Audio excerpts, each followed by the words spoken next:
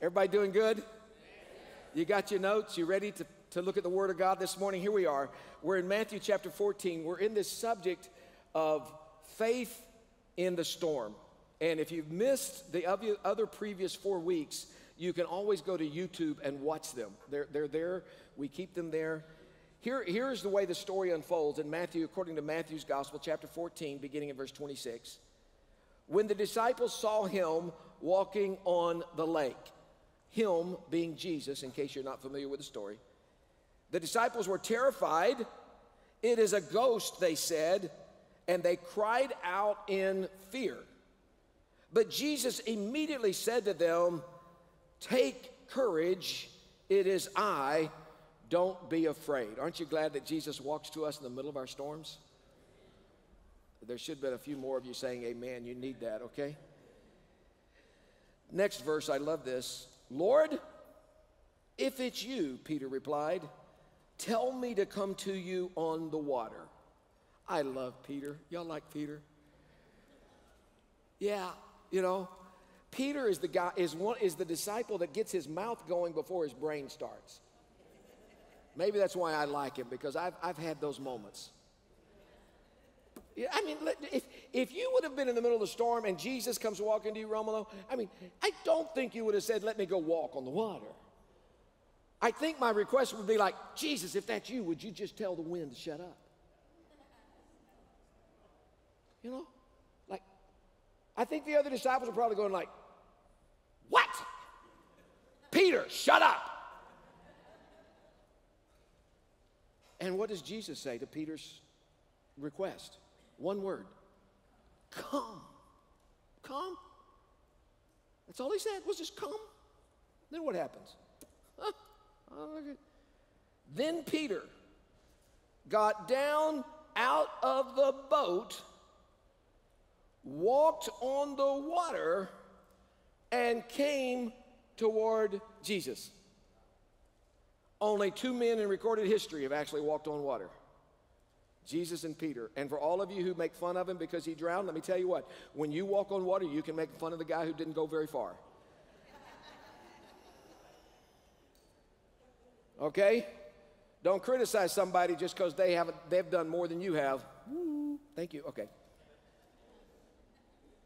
Next verse. "But when he saw the wind, he was afraid, and beginning to sink, he cried out, 'Lord, save me.'" Boy, I love that. I don't know how much you've studied about prayer, but I've read lots of books on prayer, gone to seminars on prayer, been in conventions where they talk about prayer, and they tell us all kinds of great ways to pray. Sometimes it's the simple prayer that gets the biggest answer. Lord, save me. Doesn't have to be fancy. You don't have to quote a lot of scriptures. You don't have to get all excited. God hears us when the prayer comes from our heart. That was good. Thank you. Okay. And so when he said, "Lord, save me," immediately Jesus reached out his hand, called him, and said, "You of little faith, why did you doubt?" And when they climbed into the boat, the wind died down. Holy Spirit, thank you for your presence that has already been with us today. Thank you for this amazing group of people who come to hear your word today. Holy Spirit, you are our teacher and you are our guide. I ask you to take these next few moments. Open our ears that we may hear. Open our minds that we may understand. Open our hearts that we may be transformed by the power of God's word today. Holy Spirit, we need you today. We need you to change us, to inspire us, to transform us. Thank you for miracles that are going to take place today. In Jesus' name. And everyone said, Amen. Amen. Just turn to somebody next to you and say, "I'm glad you're here today. You're going to need this."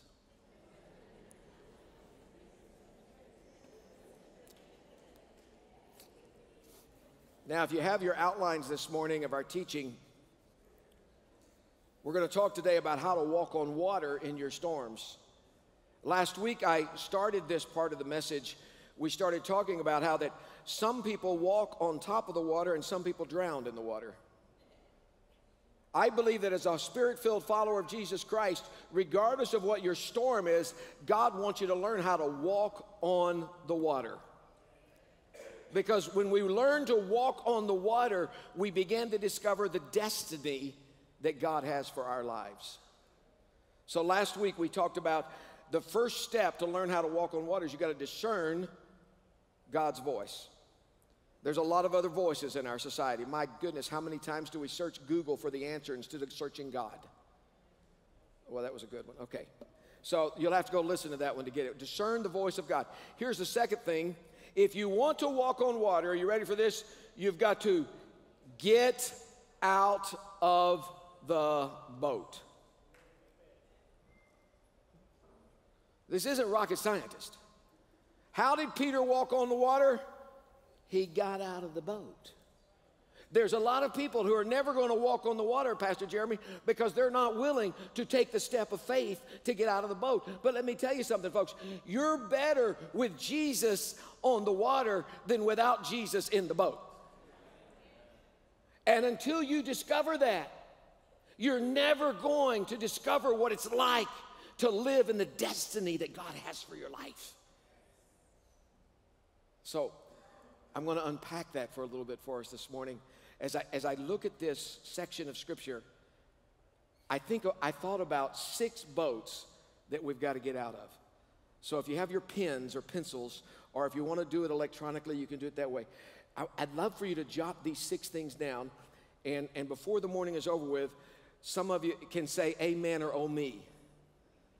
Okay, if you say amen, then everybody knows it's for somebody else. If you say oh me, well then they'll know, hey, they're listening to the Lord.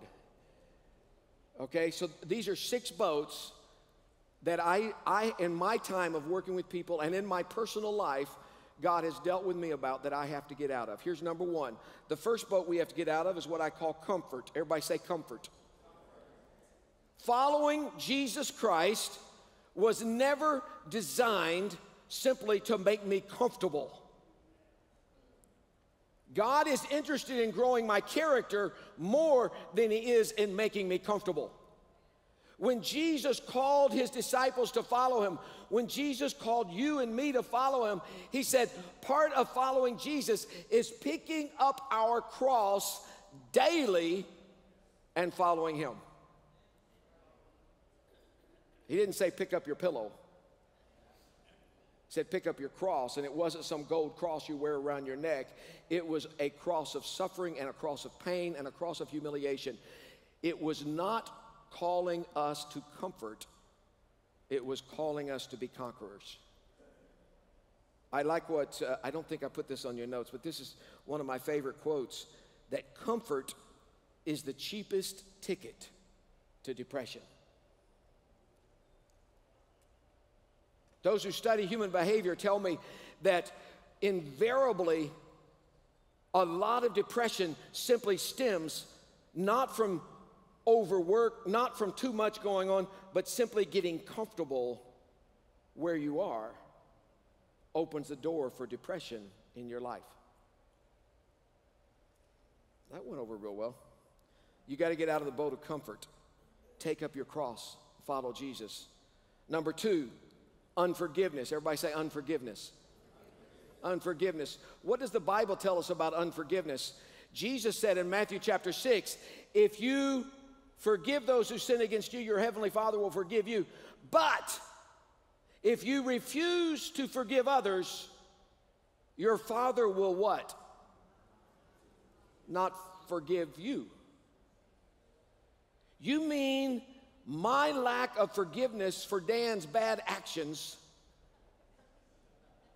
has the potential to block God's mercy and grace coming to me? That's how powerful God looks at this issue of forgiveness. Wow, that's a scary thing. And you say, well, Pastor, I'll forgive them as soon as they ask for forgiveness. Hello? I like what one man said. Unforgiveness is like drinking poison and waiting for the other person to die. Wow. I'm going to give you some bad news. Are you ready for this? If you live long enough, somebody's going to hurt you. Somebody's going to say something about you. There's going to be something in life that's going to be unfair. It's not going to be just.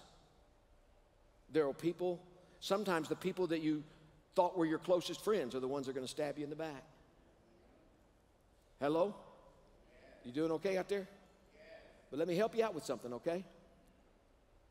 You can't control what people do to you, but you can control your response. I have what I call my Walmart rule. Here's my Walmart rule. It's real simple. If I'm ever in Walmart, I don't want anybody in my life that if I see them, I have to go down the opposite aisle to avoid them. That's my Walmart rule. So if I know that if I know there's a problem between me and somebody else, you know what I want to do? I want to go sit down and talk about it. We don't have to totally agree with everything. Hello, there's people that are going to vote different than me. There's people that are going to think different than me. It's okay. But I'm not going to carry the weight of anger and bitterness and resentment because of what someone else has done. Life's too short to walk around with that backpack full. It'll wear you out. But the moment you say, God, here, I forgive this person. Now, here's the way I've learned it, okay? I've just learned that there's some people that I had to pray blessings on their life to get over the bitterness and the anger. And real honest, as a pastor, I know pastors aren't supposed to do this, but there were a few times I prayed that prayer knowing I didn't really mean it.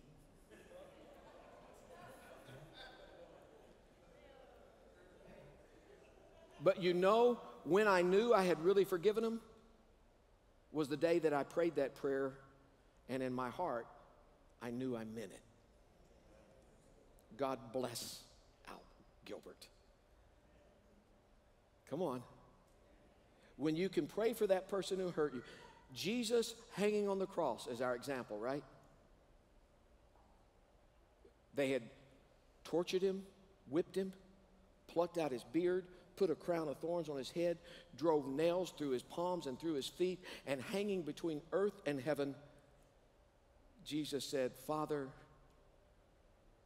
forgive them. The old hymn says he could have called 10,000 angels and wiped them all out. But he modeled something for you and me. Even if they nail you on the cross, you still have the power to forgive. And the moment you forgive, you win.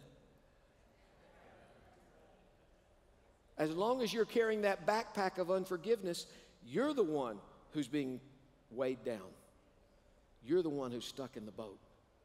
You're the one who's never going to walk on the water because of unforgiveness. And everybody said amen.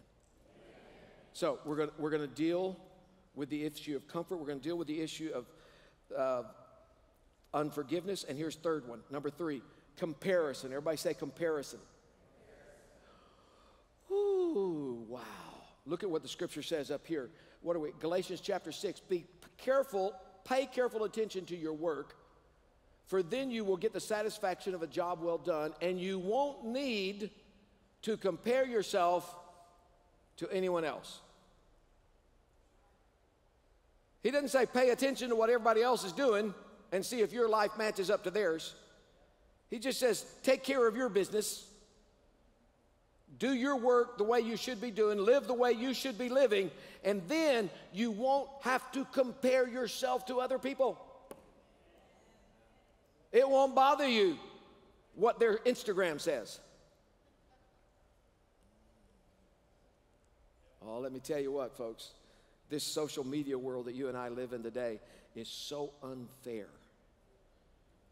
especially for our teenagers and our young adults, and doubly so for our females. Cindy and I raised 2 boys. We now have 3 granddaughters and 1 grandson. I pray for my grandkids every day, and I pray doubly for my granddaughters because I hate the stuff I see on social media, especially for females. so unrealistic. And Satan uses that so hard to mess with the emotions of our teenagers and our young adults and some of our even senior adults. Some adults get all caught up trying to live up to somebody else's standard. Hello. Take care. Let the Holy Spirit lead you and guide you in what you're supposed to be doing, and celebrate with what somebody else is doing.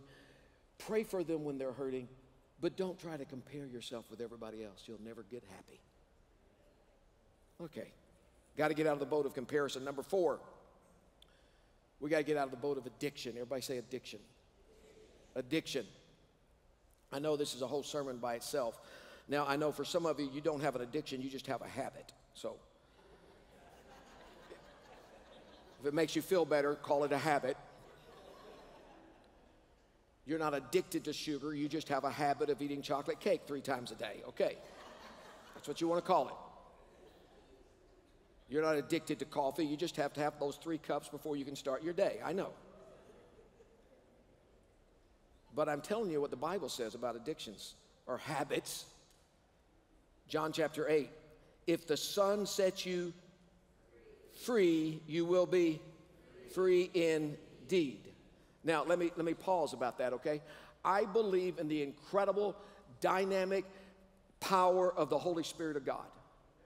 I believe there is power through prayer. There is power through the laying on of hands where God can break any addiction, whatever it is. Drugs, alcohol, gambling, pornography, overeating, overspending, whatever your habit or addiction is that is separating you from the plan of God's life for you. I believe there is a prayer of anointing and of agreeing together that can break that addiction. But there's a difference between being made free and staying free. Because staying free requires a partnership between you and God. And a lot of people are waiting for God to do it all. Paul tells us we are to work out our salvation with fear and trembling. You know what I think that means? That means I've got a part in living free. I got 3 yeses and 2 nods, okay? You've got a part in living free. If you've struggled with alcohol in your life, stop going to the bar. When your buddies after work ask you to stop by for a beer, just say, no, I'm not going to do that. You got an addiction to drugs, and you got a bunch of friends that are druggies, don't hang out with them. Oh, but I'm going to win them to Jesus. Give it some time. You can pray for them from a distance. You don't need to sit around while they're getting high. How you doing out there? You got an addiction from overspending? Maybe you need plastic surgery. Just cut up the credit cards.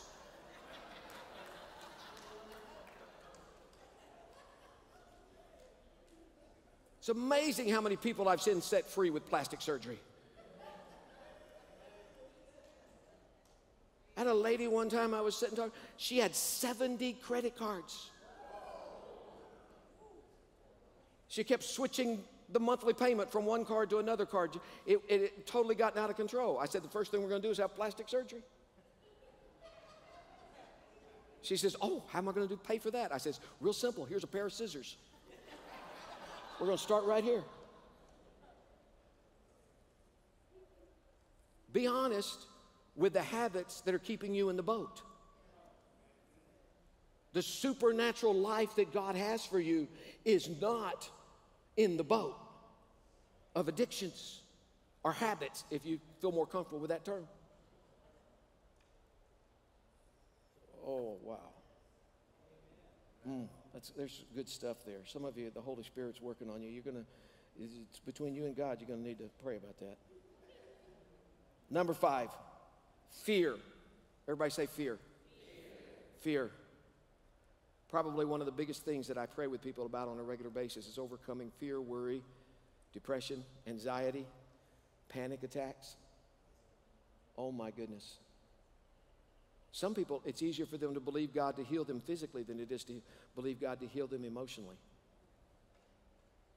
And some of that is created by the unforgiveness that we talked about a moment ago. And it becomes such an emotional weight that it creates this fear and anxiety and worry and depression.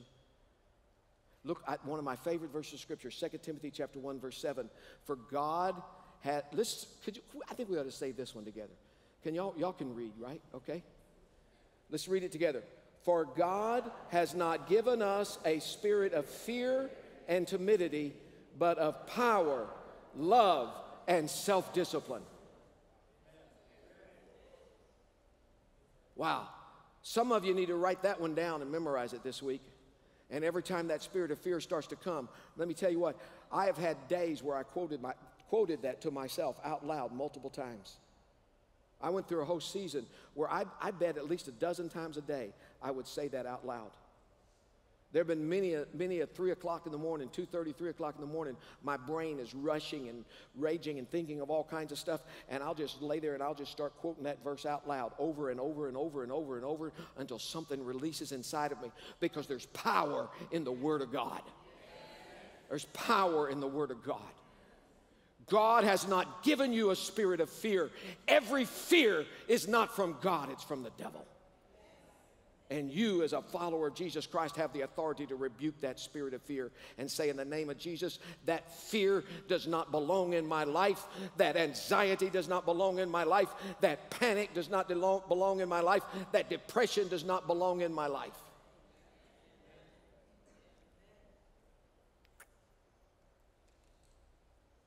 If you want to get out of the boat, you got to get out of the boat of fear. I'm not going to live my life trapped in fear. Number 6. Here we go. Wrong relationships. Everybody say it with me. Oh, you guys are good. I love this.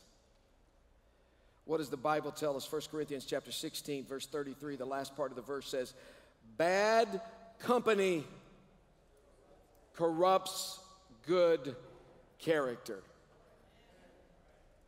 Every parent in the room, you know that, right? You're all worried about who those people are your kids are hanging out with. And you try to tell you, oh, you shouldn't hang out with him. Every parent believes their child is perfect. The only time they ever get in trouble is when they hang out with the deacon's kids. Or with Jeremy's kids, whatever.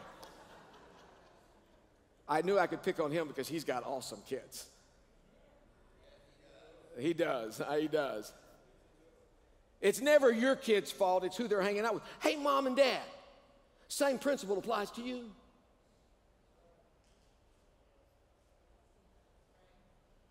Every person who studies human behavior will tell you that if you show me your 5 closest friends, I'll show you your future. Ooh, come on. That's why it's so important to be a part of a local church body of believers. It's so important to get into a small group with other people that are hungry for God. Surround yourself with people that are going after God instead of going after the world and the things of the world. Hello. Wrong relationships. Let me just take a moment and talk to any of the single people in the room. Teenagers, young adults, middle-aged adults. If you're single, let me just... This idea of missionary dating is not a biblical process. Okay? When you're searching for a life partner, let me help you out, okay? It's like fishing. I'll explain this to you. This is going to be a little crude, but you're going to get it. What you catch is determined by 2 things. I learned this when I was just a kid with my granddad learning how to fish. What you catch is always based on, number 1, the bait that you use, and the location where you fish. Okay? So some of you young ladies that are complaining that you just keep on catching turds, maybe that's because you've been fishing in a toilet.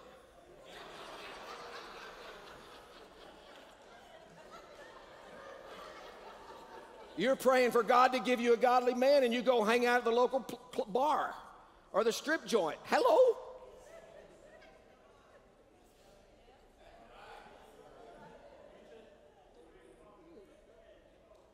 That's why we have a young adult ministry. Dan, when do you guys meet? Wednesday night, 7 p.m. in the fireside room. If you're looking for a godly man or a godly woman, go find somebody who's going after God. Tinder's probably not the place. Is that still there? They still have that? Whatever online stuff is. Okay, I'm just telling you, where you fish is going to determine what you catch and the bait you use.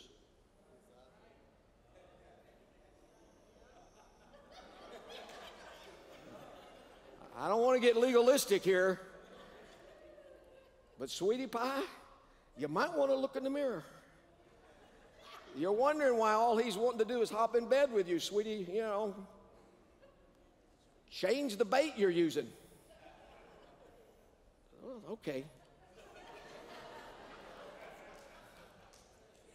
This is where Cindy is saying, move on, okay.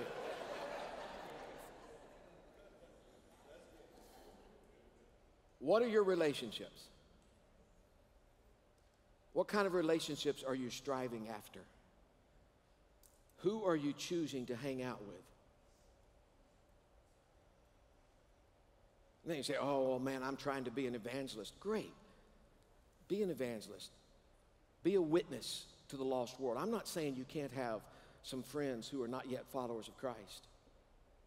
But your closest, most intimate friends need to be somebody who's going after Jesus. Because they will trap you in a boat that will keep you from where God wants you to be walking. Come on, that's good stuff, isn't it? So, first off, we're going to learn how to discern the voice of God. Secondly, we're going to learn how to get out of the boat that life has put us in. And here's my third one, and I'm going to wrap up with this. Jeremy's going to come and help me out. Here it is, real simple. Keep our eyes on Jesus. Look at our text. Matthew 14, verse 30. This is talking about Peter. Peter is walking on the water, but it says, when he saw the wind, he was afraid, and beginning to sink, cried out, Lord, save me.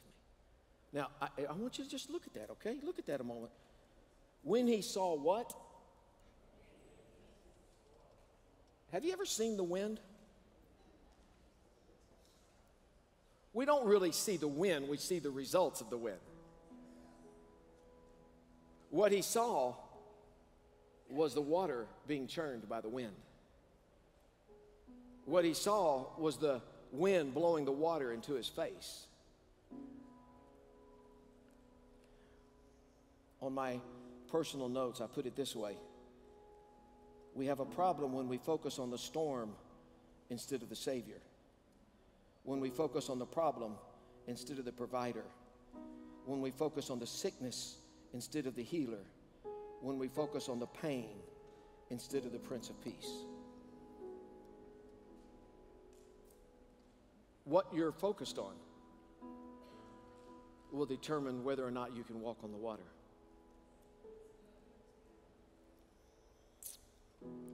Back in the early 1900s in London, England, there was a young lady who was quite talented and gifted.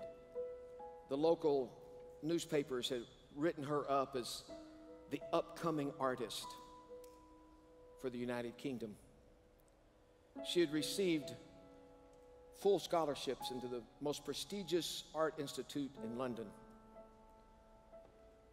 Right before she was going to that institute, God got a hold of her heart, and she gave up her scholarship to go to Africa, specifically to Northern Africa, to work with a group of unreached people who had never heard the gospel.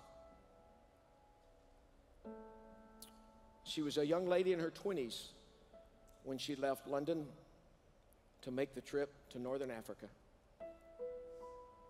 For the rest of her life, over 40 years, she spent living and working and ministering the gospel to people who had never heard about Jesus.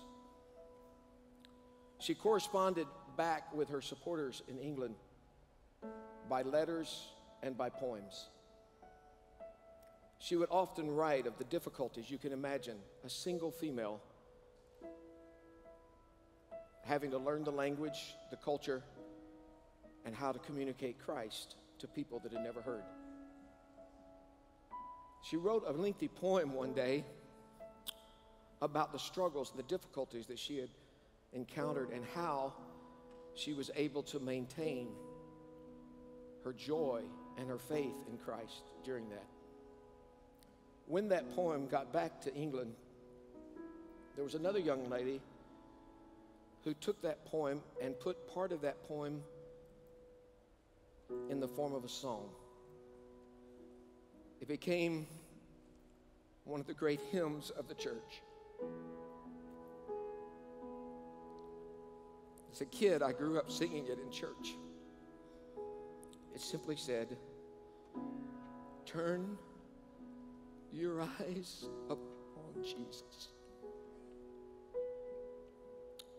Look full in his wonderful face, and the things of earth will grow strangely dim in the light of his glory and grace." I'm going to ask Jeremy to lead us in that. Would you sing it with me this morning? Turn your eyes upon Jesus.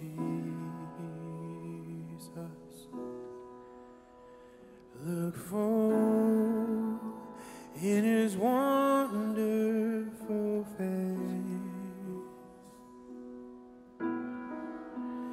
and the things of earth will grow strangely dim in the light of his glory and grace. I want to ask you to bow your heads with me this morning. With your heads bowed, would you whisper a prayer? And would you just say, "God, what are you saying to me?" What is God saying right now to you in your journey?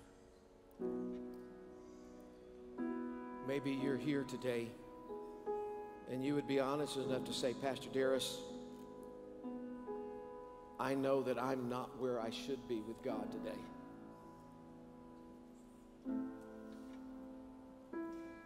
I need to take a step today. I need forgiveness." The greatest gift that God has given any of us is his son Jesus. 2,000 years ago, the Bible said God loved us so much that he gave his son Jesus Christ so that whoever believes in him would not perish but could have everlasting life. Whoever. That means that regardless of who you are, regardless of what you've done, regardless of what you have been, God loved you so much, he sent Jesus to this earth to pay the price for your sins and my sins. It's not as important about how you are when you walked in today as it is how you're going to be when you walk out. Because I believe that right now, the love of God is available. So with heads bowed and eyes closed, this is a personal moment between you and God. If you're here today and you say, "Pastor Darius, I need forgiveness today. I believe Jesus died for me. I believe he rose again. And I want his forgiveness and I want his freedom in my life." If that's you right now, would you just lift up a hand to say, "Here, Pastor, include me in this prayer right now." Would you do it? Thank you. 1, 2, 3, 4, 5, 6, 7, 8. Anyone else in the room? Wow, what a great response. Thank you. I see that one way up there in the balcony. I'm going to ask everybody in the room to stand with me right now. You may put your hands down. Everybody stand with me. Everybody looking at me right here. We're about to see something, a miracle of God. There's at least 7 or 8 people in this room who raised their hands saying, today's my day. I'd love to have the privilege to pray with every one of you that just lifted your hands. Let me tell you why I'm doing it this way, okay? I believe there's a miracle of God's grace that happens when we simply take a step toward God. And when we take a step toward God, God in his mercy and grace runs to us. We believe here at Lighthouse in praying for each other and making that declaration. So if you raised your hand today and you say, Pastor Darius, I'm serious, I really mean that. I'd love to invite you to step out from wherever you are, up in the balcony, down here on the floor, and just come and stand with me right down here. If you come, when you come, some other of the church family is just going to come and stand with you, and we're going to have a prayer together. So if you want to come, if you say, I'm serious, this is my day right now, would you just come and join me right here? Come on, just come on, come on, come on, come on. Would you come? Would you come? Give them a hand as they come right now, okay? Come on, come on, come on, friend. Come on. Come here. Come here. Hi. Good morning. Good morning. Hi. My name's Darius. What's your name? Rosia. What's your name? Acel. Thank you. Good morning, sir. My name's Darius. What's your name? Eric. Thank you for coming, Eric. God bless you. Good morning. Hi, sweet lady. Maria. I met you earlier this morning, didn't I? Thank you, Maria. Thank you for coming. Okay? I'm going to wait just a moment more. Would you just bow your head while you stand there? God, I come against anything that would separate these right now. Anyone in this room who needs to make this choice, God, let them know how much you love them right now. I break every spirit of pride. I break anything of the enemy that would tell them they're not worth it, because, Lord, they are. You love them. You love them today. I can't make the call for you. But if you want to be a part of this moment of prayer, I'd love to invite you to just come and join us. It's your choice. Lord, do your work. Thank you, Lord.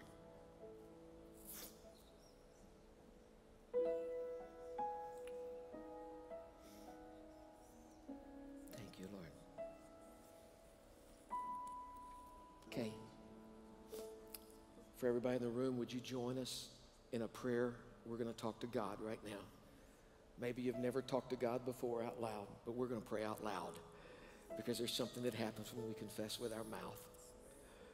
So, church family, for the sake of our friends, would you join us in this prayer? Let's pray together. Dear Heavenly Father, I come in Jesus' name.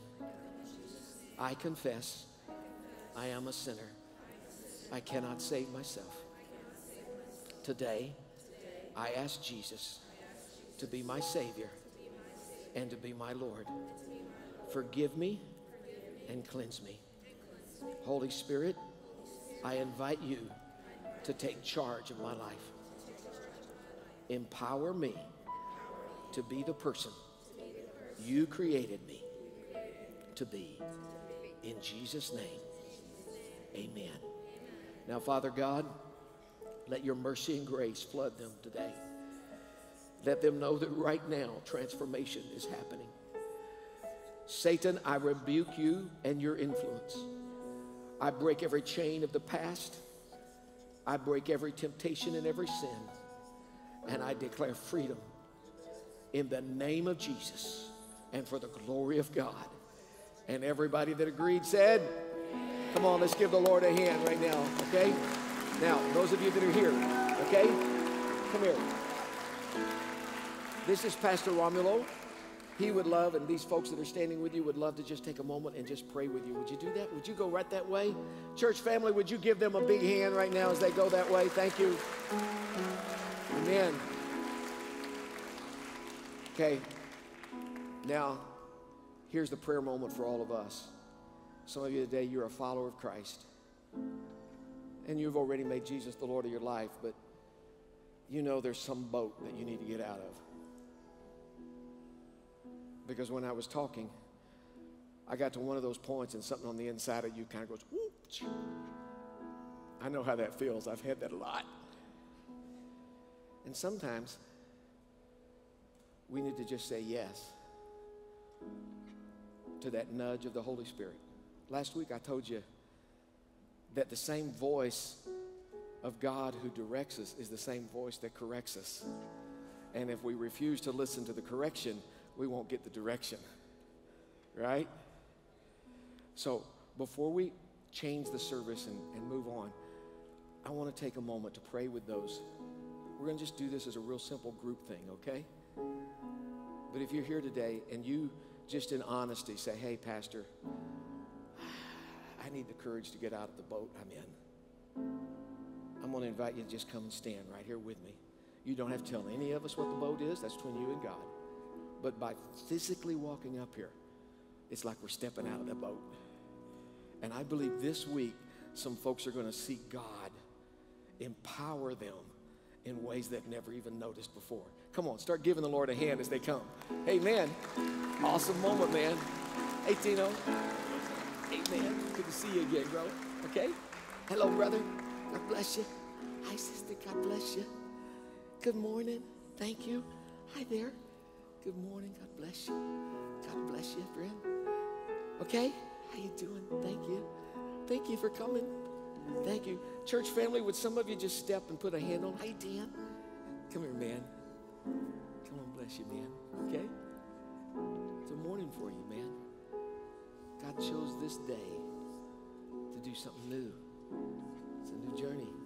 Good morning. God bless you. Okay? These folks, there's some folks right behind you there that love you. They may not even know your name, but you're part of their family because you're part of God's family. Right? And we're going to just take a moment. Would you stretch your hands toward our friends? Lord, I don't know what it may be that they need to get out of, but you do. Lord, you said that you know us so intimately, you even number the hairs on our head. You know our hurts, you know our hang-ups, you know the habits, you know the relationships that need to change. And Lord, we know we can't do that by ourselves, so right now we call upon you, God. We call upon you to empower us with your grace and with your mercy. And Lord, in the name of Jesus, we break every weapon of the enemy. We declare that no weapon formed against them will ever prosper. We declare that greater is he that's within them than he that's in the world. We declare the Holy Spirit today is empowering them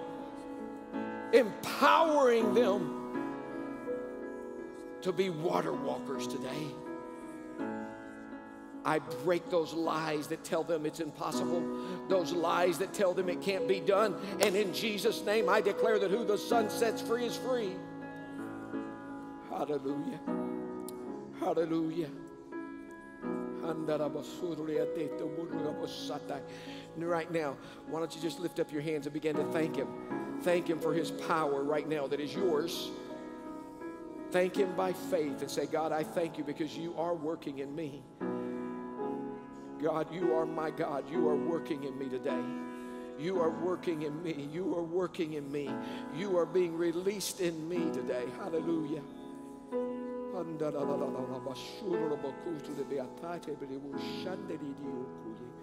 Ooh.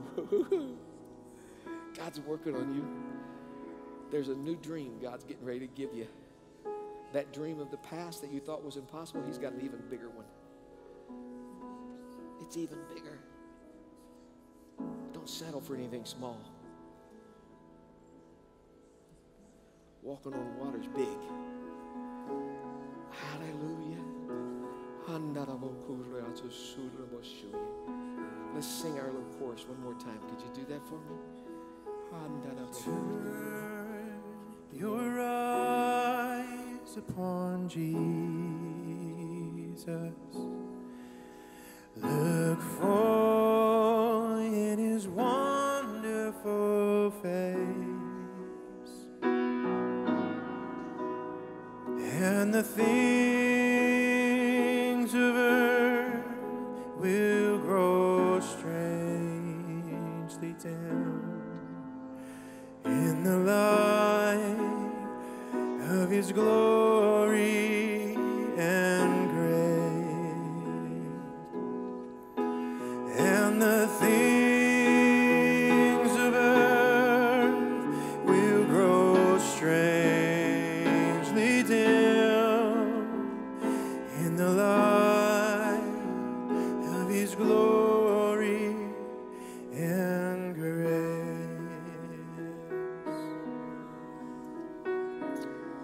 Hallelujah. Hallelujah. There's a new level of joy for you this morning. Amen. I just sense that in my spirit. You're going to break out with laughing and wonder what's going on. Don't be surprised if you wake up in the middle of the night and start laughing, because there's going to be a joy coming up inside of you. Amen? Believe God heard you this morning? Started something new. Sunday, September the 22nd, 2024. Someday you're going to tell your grandkids about this morning. That's pretty cool. Right, Tino? It's going to be a part of your story. Are you going to be baptized next Sunday? I think so. I think you ought to do that. Come on. You got a lot of folks here want to celebrate that with you, man. Sometimes we got to bury that old man so the new one can come alive in the fullness and the freedom. Give that some thought, bro. Okay.